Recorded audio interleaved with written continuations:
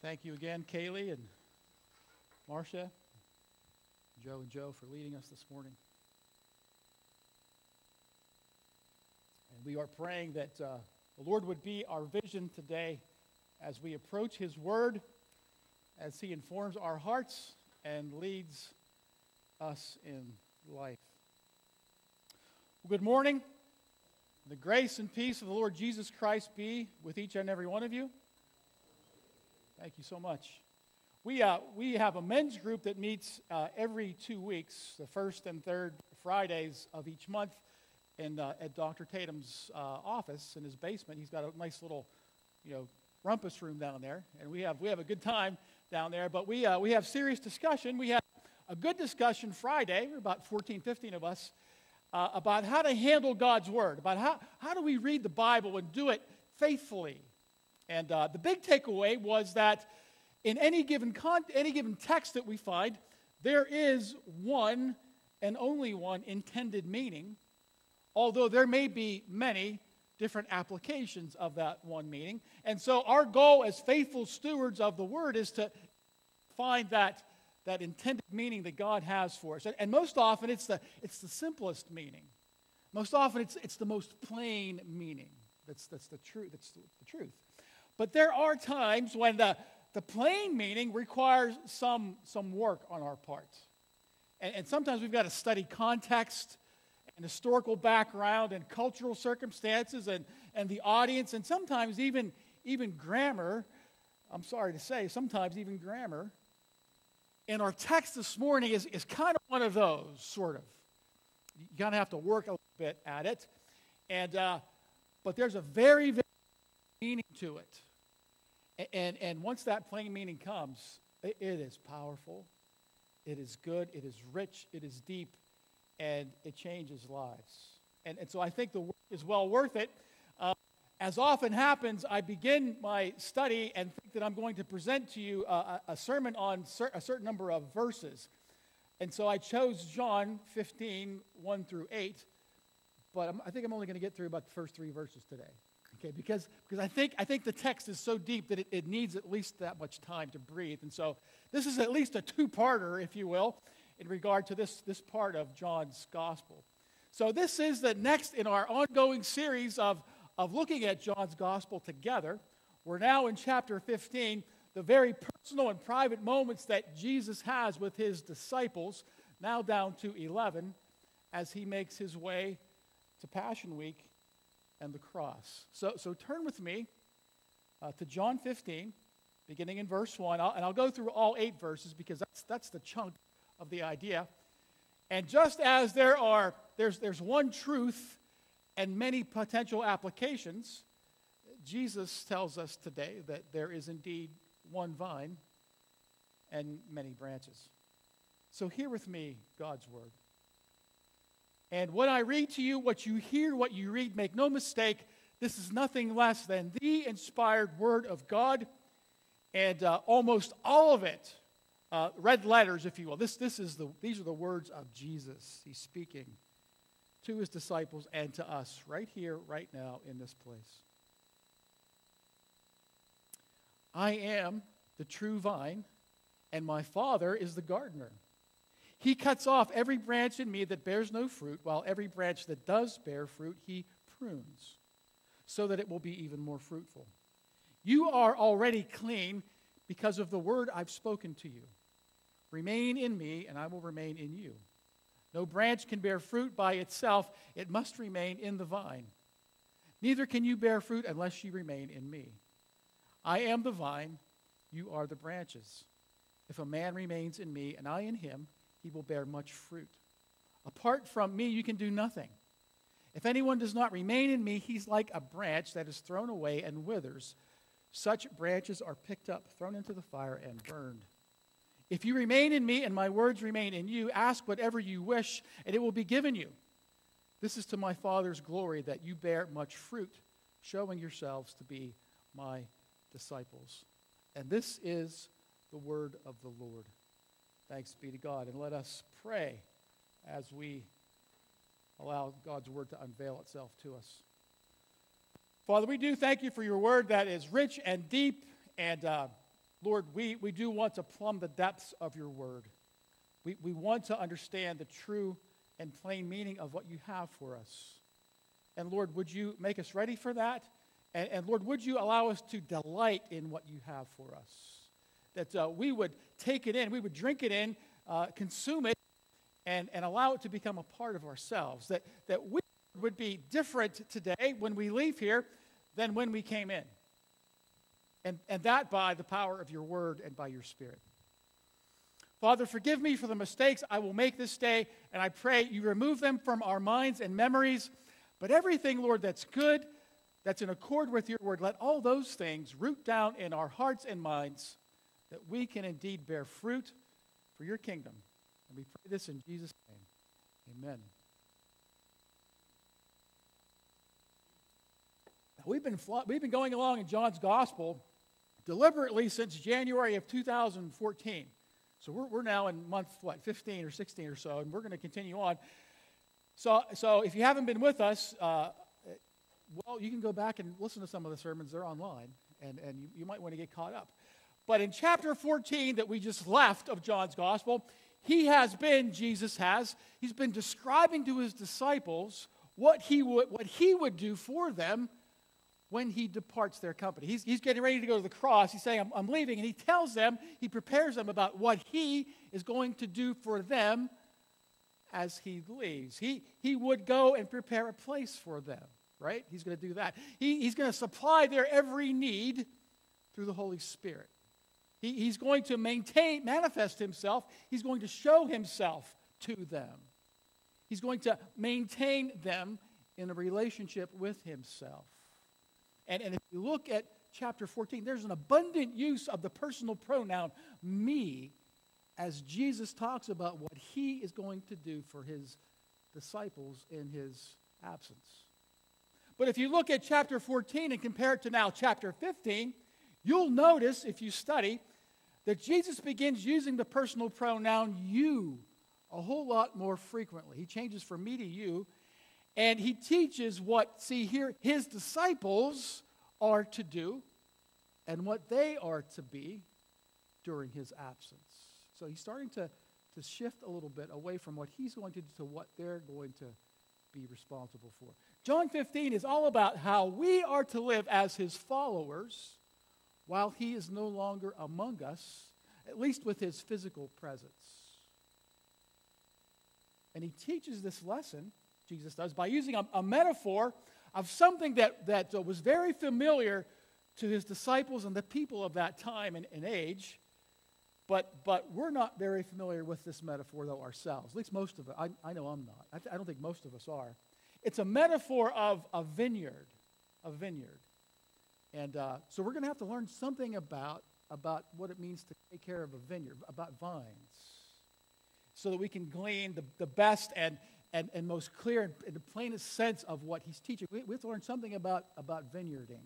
Okay, so I've never kept a vineyard. City boy that I am, I can barely keep grass cut, but I don't know anything about vineyards or flowers.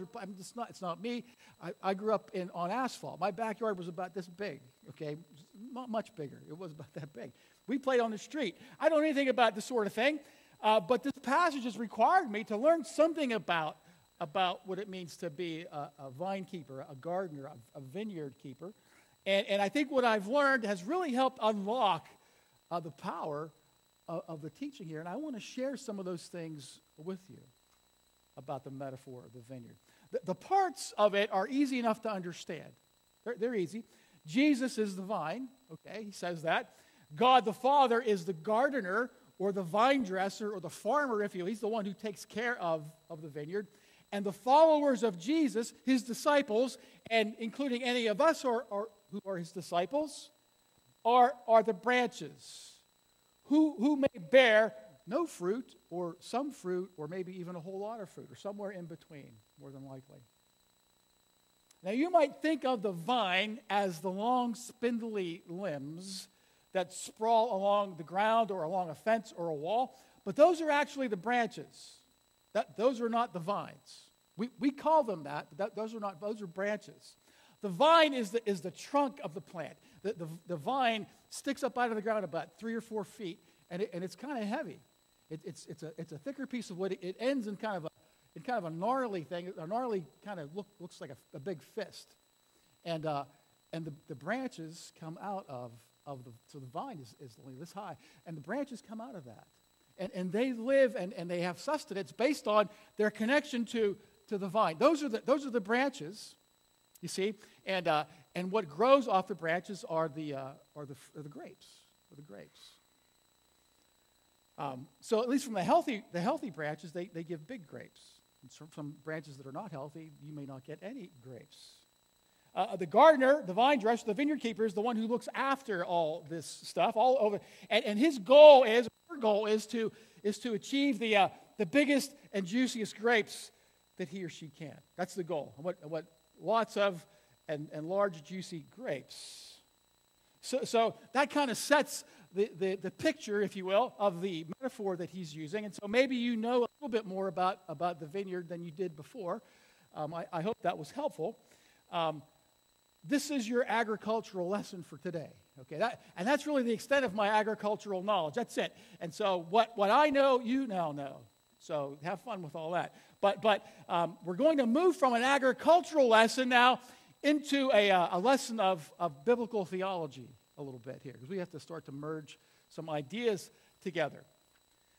And so the first thing Jesus says about himself in verse 1 is that not only is he the vine, but he says, I am the what vine? He says, I'm the true vine. He uses that qualifier. And that's important, okay?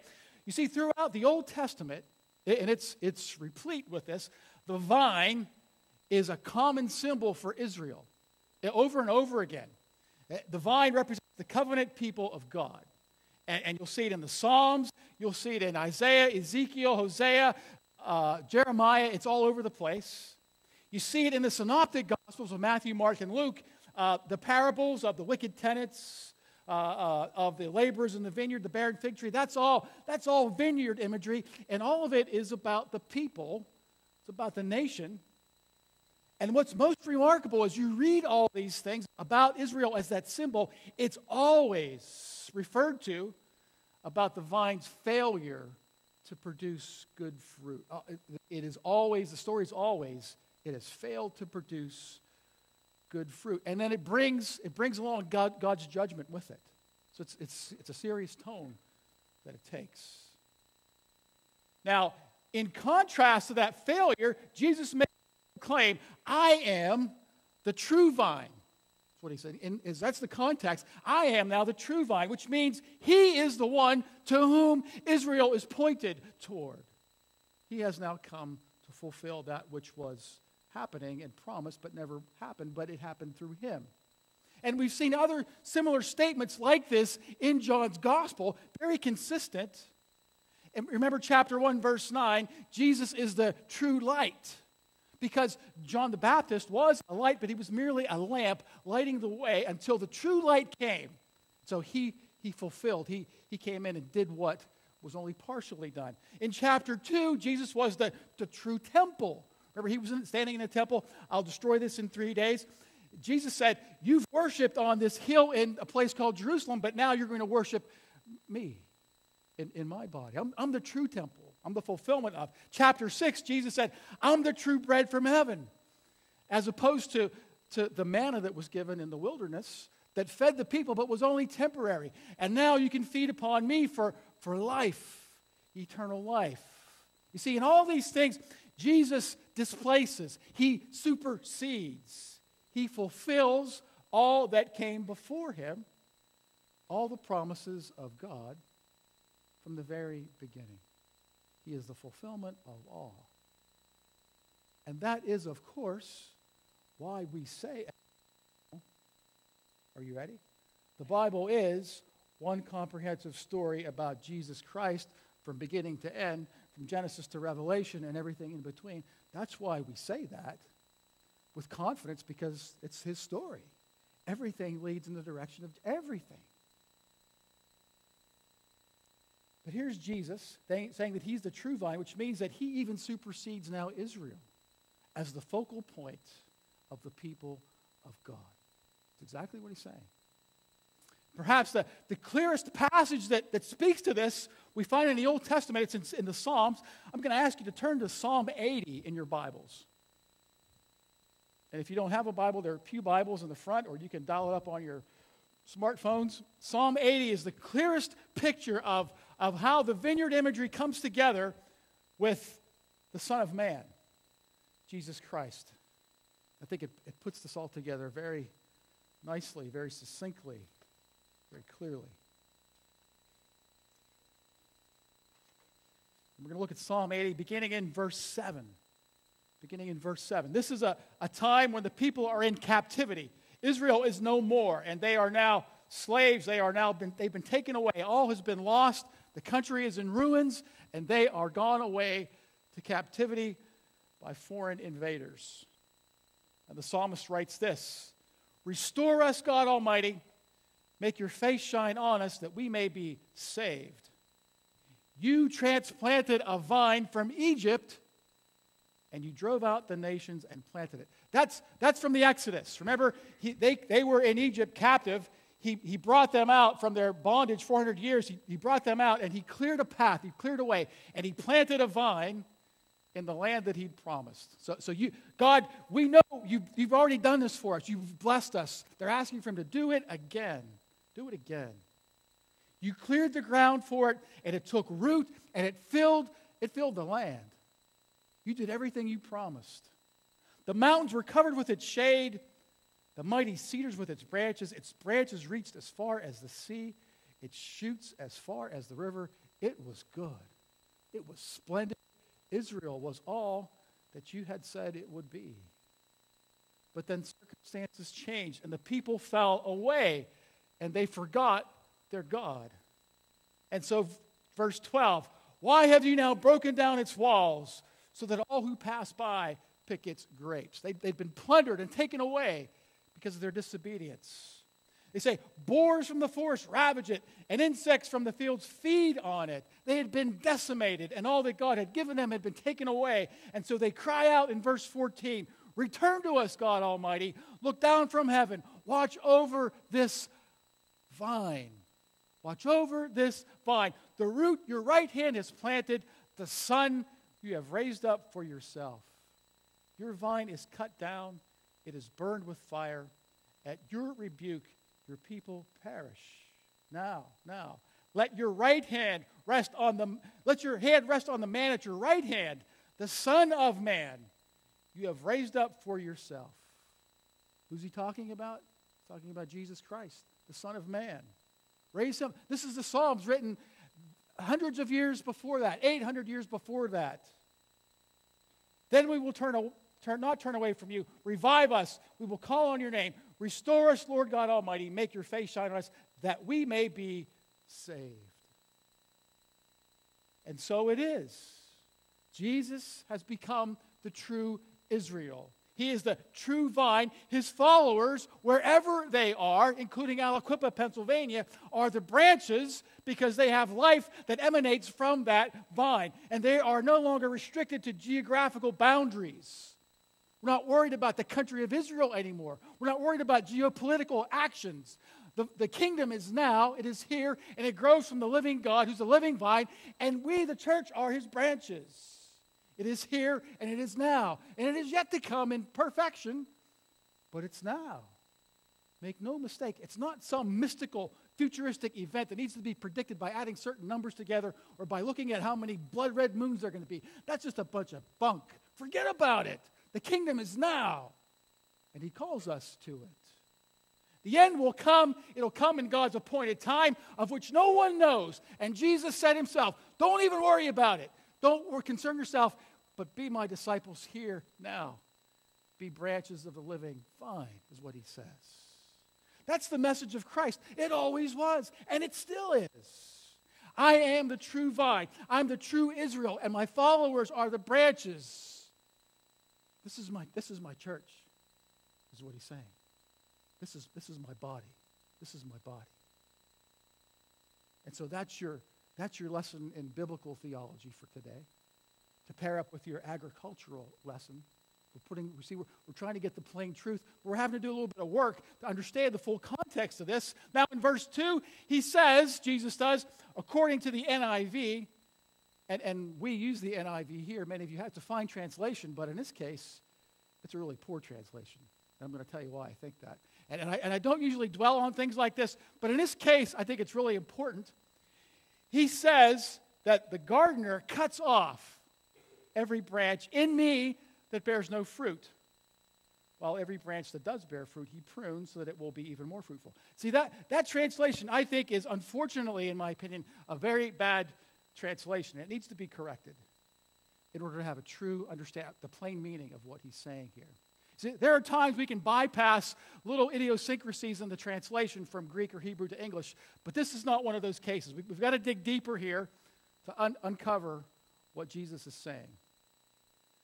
Now, some of you are turned on by this, some of you don't like it, but the word that Jesus uses here in the Greek is airo. So when the English NIV says cuts off, they're taking the Greek word airo to mean cuts off. But the primary meaning, the overwhelming meaning of the word airo is to lift up. That's what, lift up your voices. Anywhere you see it in the Bible, it's almost always lift up. And so I believe that what Jesus means in this verse is the gardener will lift up every branch in me that bears no fruit. Now here's why this is so important. This is not a minor detail. Now, first of all, Jesus here is speaking to his disciples. He's not speaking to a broad audience. He's speaking to his 11, his followers, which includes you if you're a follower of him. To those who are already in him. Because that's the verb. It's those who are in me. And if you're in Jesus, you can't be cut off and thrown away. If anyone is in Christ, he is a new creation. The old is gone and the new has come. If you're given new life, it's life that you have. Dead branches can't grow out of a living vine. They do not.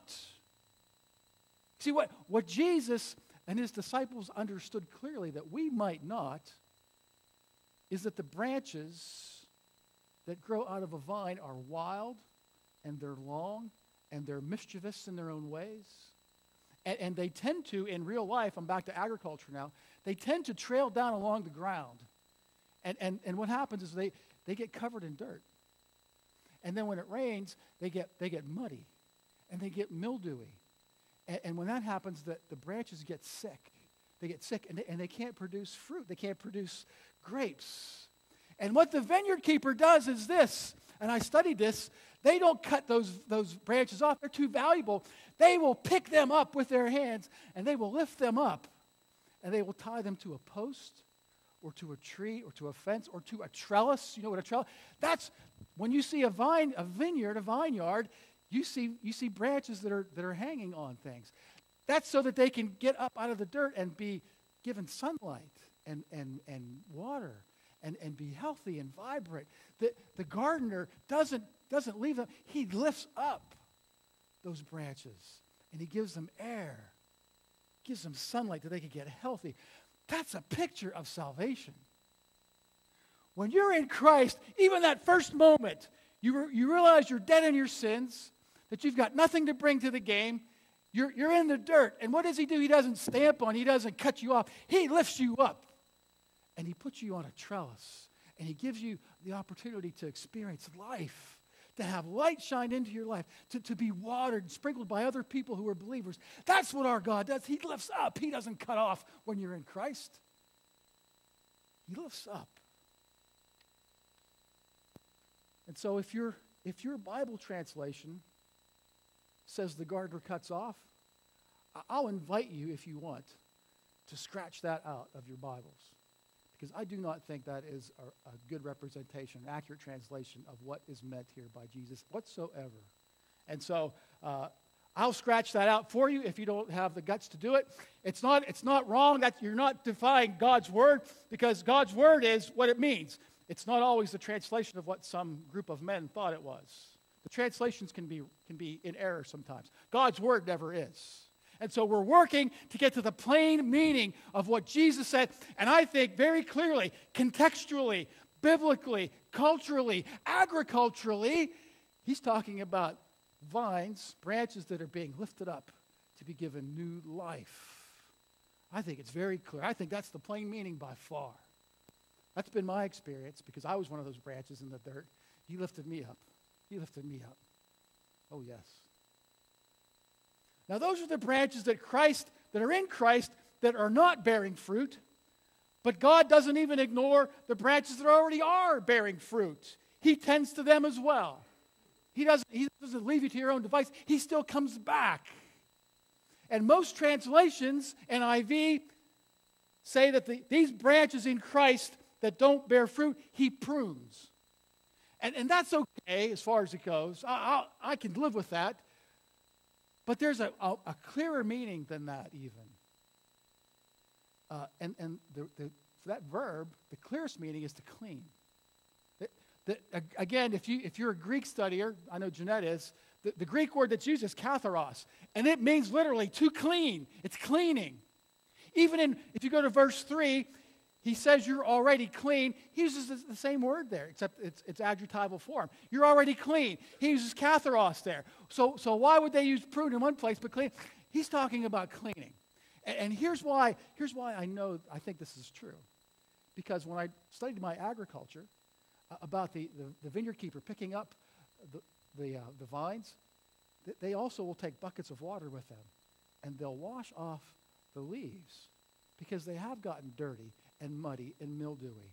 And so the vineyard keeper, the gardener, he cleans the branches so that they can grow more fruit, keep them healthy. So I think cleaning fits this whole metaphor very, very well. Because that's what a vineyard keeper does. I think that's what Jesus is talking about. Now, I'll go one step further. Contextually, if you go back to chapter 13, remember the whole thing about Jesus washing the disciples' feet? Remember that with the water? And remember Peter says, no, Lord, not just my feet, but my head and my hands too. And what did Jesus say? He said, you're already clean. You're already clean, but not all of you. Because Judas was still with them then, but not all of you. You're clean. And what did we say was clean? He was cleaning with his word. It was the washing of the word that makes them clean. And we said it's that dirt, that mildew that builds up on your feet, if you will, as you're walking through life day by day, week by week, that needs to be cleaned up. You're saved. That situation doesn't change because he keeps you, but then you need to be washed by the word to get that stuff off of you and to be able to spring forth and give light and bear fruit. That's what he's talking. He's talking about the same thing here, because here we go to verse 3, and he says what again? You're already clean. Look in verse 3. You're already clean. Same thing he said in verse 13. He doesn't qualify it this time because Judas isn't there. It's just the 11. They are all his true disciples. You are already clean. And you are clean by what? By the word I gave you. Same thing. Contextually, it all fits together. That's the magnificence of the Word of God. It's not a bunch of separate stories that are cobbled together, randomly. It is one entire comprehensive story about Jesus Christ from beginning to end, Genesis to Revelation. It's all there. But sometimes it takes a little bit of work to see how it all comes out, to get the plain and the full and the blessed meaning. It's all there. And I love it.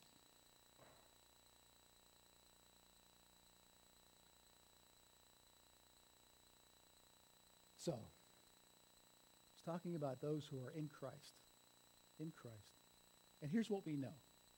If we're in Christ, if we're living in the vine, we are lifted up out of the dirt, taken to a new place where we can thrive and live. If we're in Christ, living in the vine, even if we're showing signs of fruitfulness and life, he still comes and cleans us and makes us to thrive even more. Those in Christ, those living in the vine, are not cut off. They're not thrown away. They're not forgotten about and left to their own devices. In Christ, we're lifted up and we're cleaned. Because being in the vine means having life. It means having life. Not for some day in the future, but now, today, in him, rooted in the vine. And we have a great God. and call him what you will, the one and only, the I am, the one who was and is and always will be, the Alpha and the Omega, the great gardener. And he sees to it that he lifts us up to give us life. And even then, he washes us and he cleans us by the power of his word under the influence of his Holy Spirit. And he gives us beautiful, gorgeous, grand life. That's only 3 verses. Let's pray. Father, I thank you for the power of your word and for the ways that it moves us to look deeper, to find your truth in ways that just astounds us. Lord, I thank you for putting that on our hearts today, to want to really and truly embrace the true meaning of your word, that we would be changed, not for a time in the future, but changed for today. Father, for all those who've gathered here today, I pray that you would give each of them an earnest desire to drink your word, to feast on your word, to be open to the moving of your Holy Spirit, that in his power you would reveal truth, that you would convict lives, that you would bring healing, that you would make us citizens of the kingdom in the places you've called us to be. Father, would you bless our church? Would you bless this congregation and our communities? Would you bless those who are in need of healing and comfort? Lord,